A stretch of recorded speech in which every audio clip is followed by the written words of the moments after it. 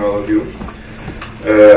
It's my great pleasure as representative of Moody's to welcome all of you, our honorable guests, our distinguished speakers, and the honorable members of the press to this 8th joint event between Moody's Industrial Services and the Peterson Institute for International Economics in Washington, D.C.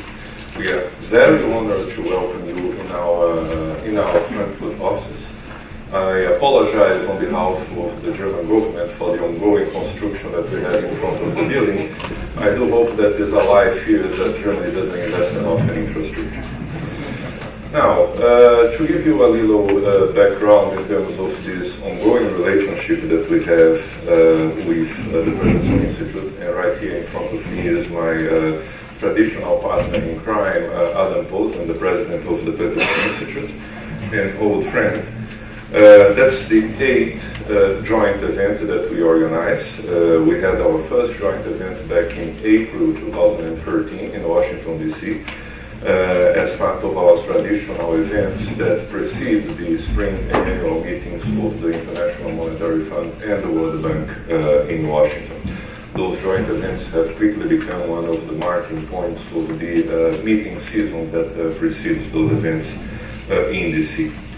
As I have said, this is the 8th of those joint events. We have had the distinctive pleasure of holding events in 4 of the inhabited continents of planet Earth. We are still aiming to do all the 7 as far as I know, right, which will imply certain logistic difficulties. Yeah, well, I agree with you on that. This is a relationship that is unique among the relationships that Moody's has with external think tanks. We have a selected set of external relationships, and the one that we have with the Peterson is clearly the deepest and most developed one. It has evolved in terms of trust and confidence between the counterparts, and we look forward to the continuation of the future of this blossoming engagement between our parts. I think that I don't have to highlight to you that we have an extraordinary program during the course of today.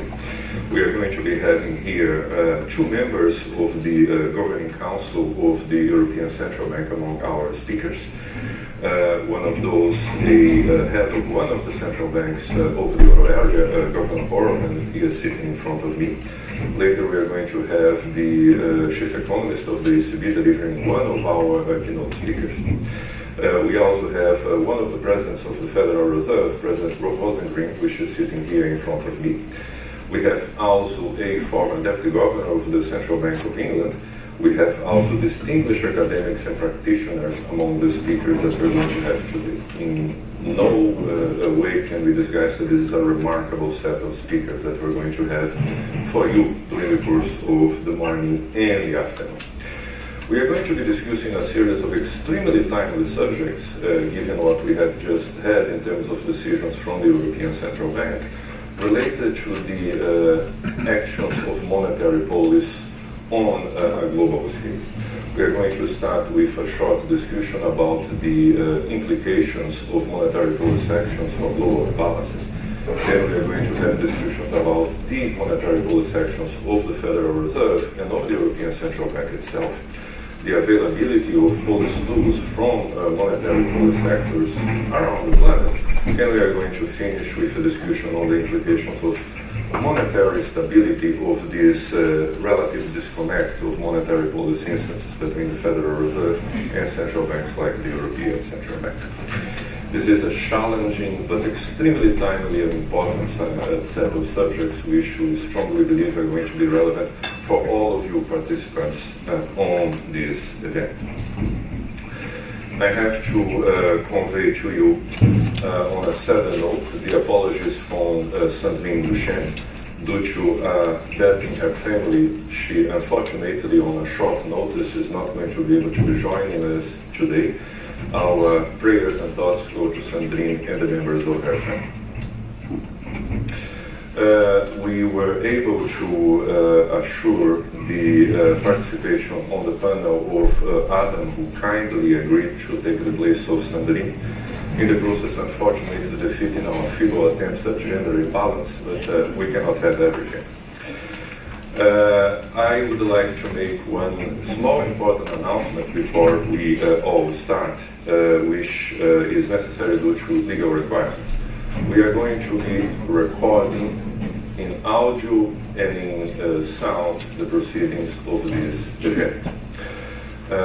Members of the audience should be aware and agree for this to be happening. Not only we are going to be doing this for later dissemination, we are going to be posting this on the website of the Peterson Institute as we have done with the previous events of this partnership, but there are press on the room. So with one single exception, this is going to be a on-the-record event. We are also told that the counterparts from Bloomberg are also recording the event itself. So this is going to be doubly recorded, if you will, by us and by Bloomberg. We live, unfortunately or fortunately, in a fully transparent world nowadays.